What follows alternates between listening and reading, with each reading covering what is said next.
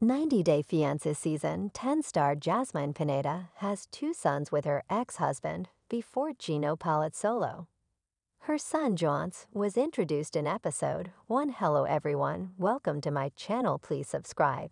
And keep watching for more details. 90 Day Fiancé star Jasmine Pineda has kept a lot of secrets from her fans, including information about her two sons, which she's finally revealing in season 10. Jasmine from Panama City became a famous face in the world of reality TV since her 90 Day Fiancé. Before the 90 days did what? Jasmine, 36, and her partner, Gino Palazzolo, 53, struggled to find a balance in their relationship while dealing with issues such as jealousy, anger, and insecurity. Following their engagement and almost 2 years of waiting, Jasmine got a K-1 visa to move to Michigan and get married. Jasmine has two sons with her ex-husband. She spoke about them during her introduction in 90 Day Fiancé.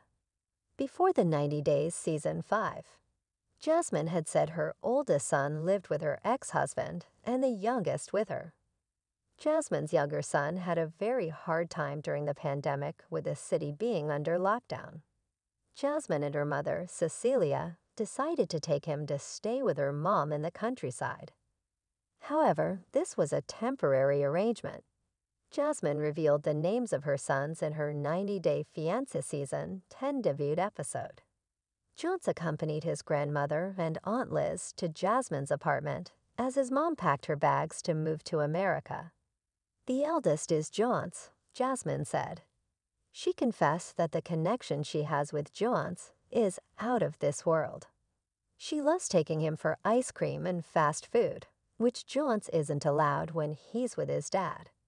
Jasmine waited for a year after she first met Gino to introduce him to her kids, because I wanted to make sure it was something long-lasting. Any mother would understand that, Jasmine explained. Jasmine's sons got along very well with Gino, despite them speaking different languages. Watching them interact was a beautiful moment for Jasmine that she would never forget. When fans used to ask Jasmine why she never posted her sons' pictures on social media, Jasmine said it was because she agreed with their father to not share information about them online. Jasmine said her ex-husband is a doctor and also a lawyer. However, Jasmine's ex-husband is now fine with the boys going with Jasmine to the U.S.